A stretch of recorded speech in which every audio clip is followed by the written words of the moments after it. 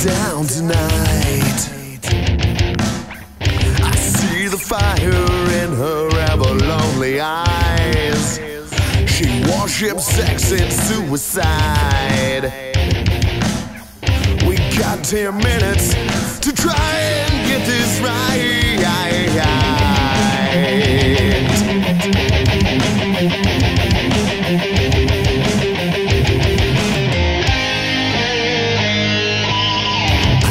Tequila on her breath. I light a cigarette in this unfamiliar bed. I think about the things she said. She's like a bad drug spinning in my empty head. And I'm never too right, and I'm never too wrong, and I'm never too drunk to remember this song. And I won't be waiting.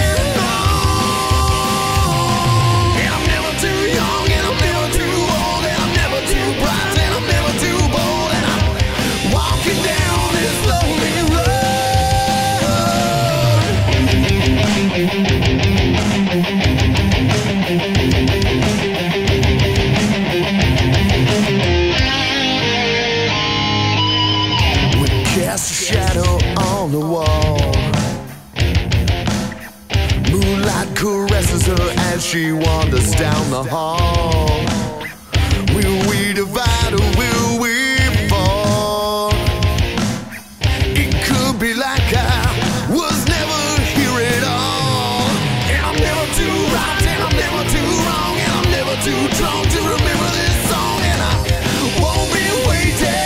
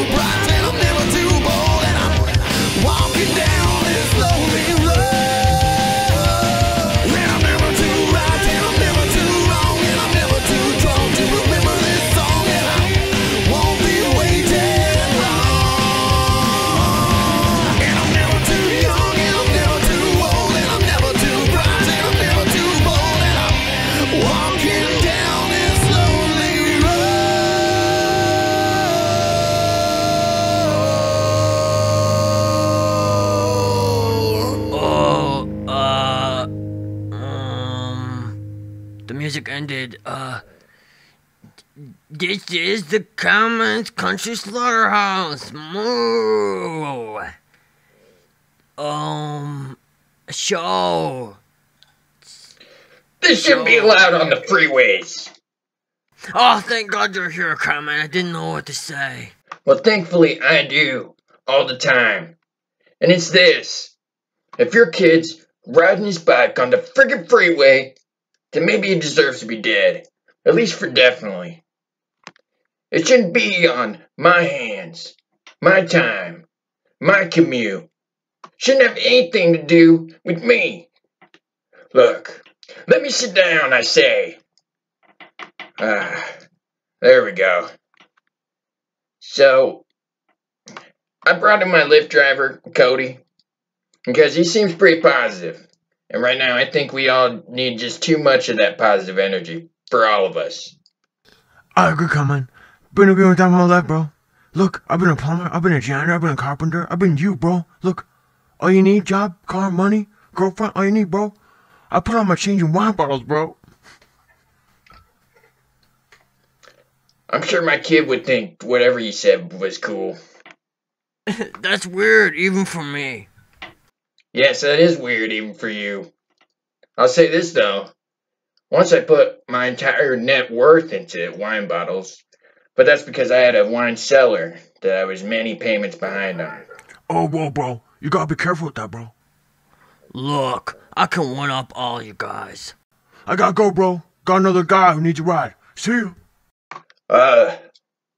Okay. We'll be right back after a word from our sponsors. Oh, I didn't get to say a show to set you straight.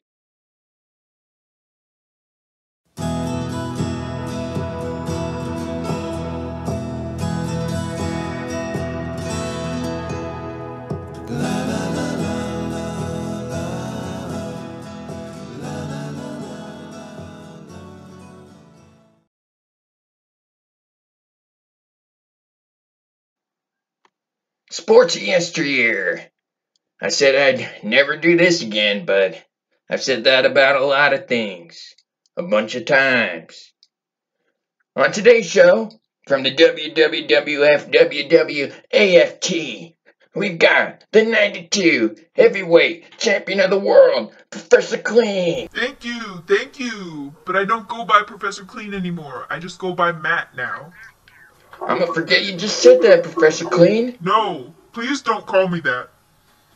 I gotta respect your 92 title. Okay, whatever. I'm just gonna kill myself later. Oh, hey, Cowman, who's this guy? Hey, where'd you get a donut? Well, I got both one. Then, on my way here, I ate mine, so I just decided to eat yours too. Well, there's still time to just give it to me. Nope. Sorry, down the hatch. Oh, piece of poop. Is that you? Chew and swallow.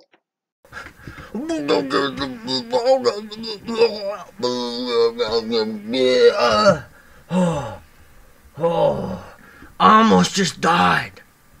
Professor Clean, what are you doing here? Wait, you two know each other? Piece of poop was my rival in the ring. Whoa, this for real? Unfortunately, it is.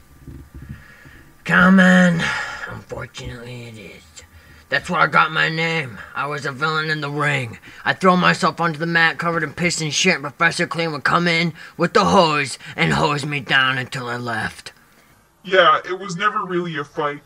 You and me, a bathroom now. This is for calling my wife a cum slut. Man, I'm so gonna go watch this. That was Sports of Yesteryear, everybody. Full of surprises every single time. Now, here's a word from our sponsor, Doc. I gotta go see this.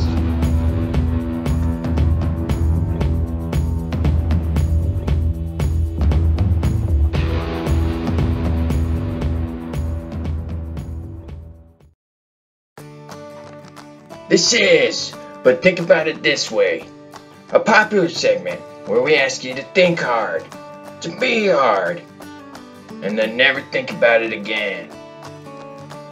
Obviously, we're talking about what took place on Capitol Hill earlier this month that they called a coup, and whatever that means. Except that's not what's important. Think about it this way. You can never expect how it's gonna go, you know?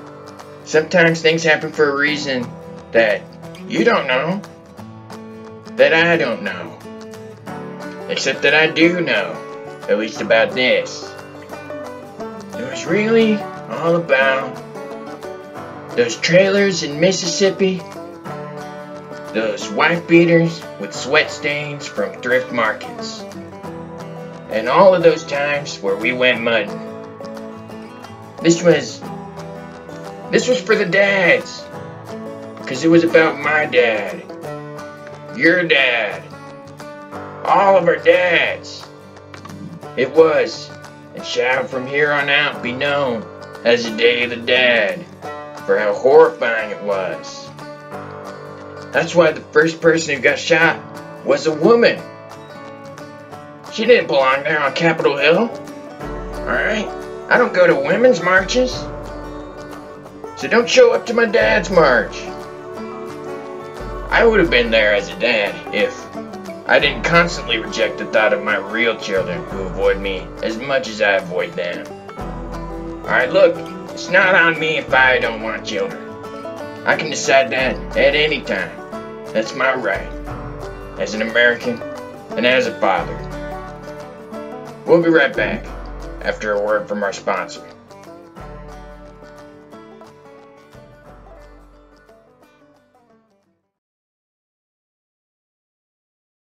P.S. Arm Hammer, he ain't eaten nobody yet. So, I don't see what's the big deal.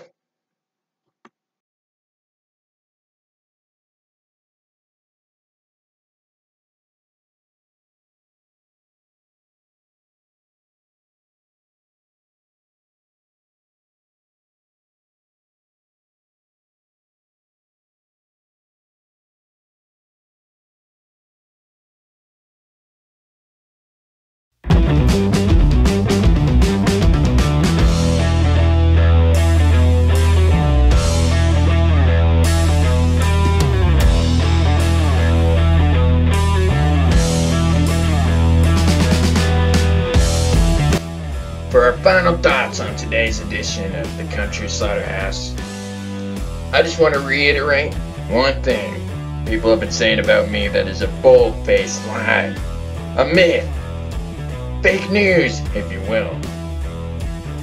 I am not an Olive Garden man, okay? I don't need you to lie to me about those never-ending breadsticks, because you know I'm a check that.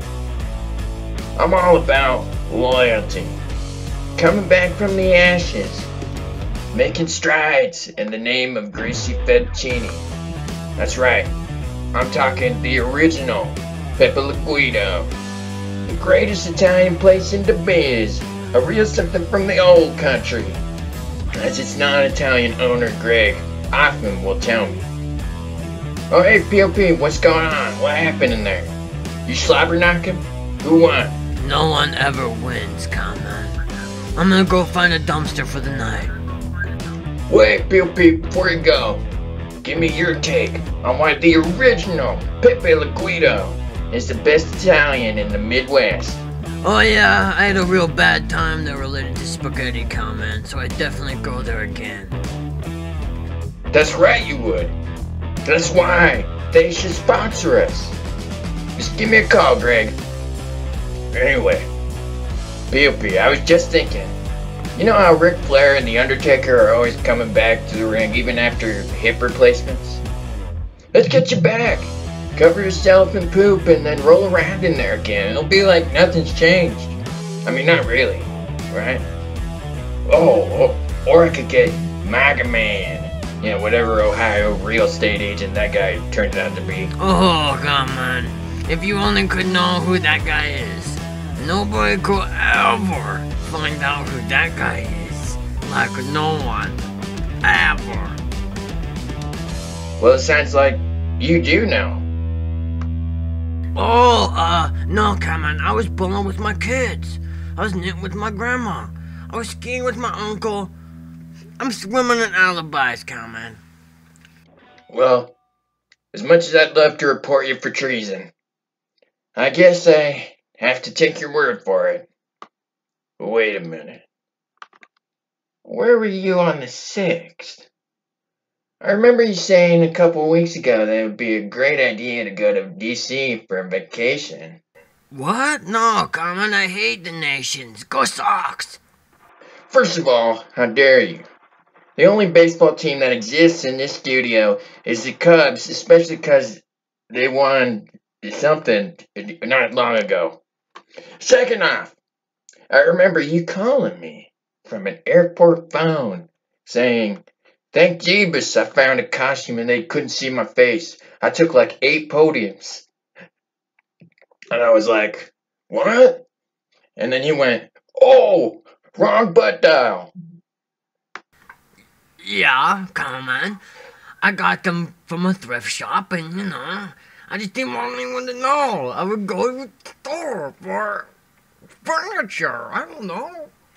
Well, I won't press you any further. This is your Cowman, signing off. Chill out, Chicago. Maga Man. Maga Man.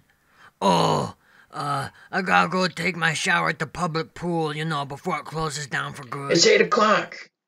Whatever. Have fun. Just let you know, I'm a fine Maga Man and bring him to justice myself. Maga Man. Maga Man. Maga Man's freaking.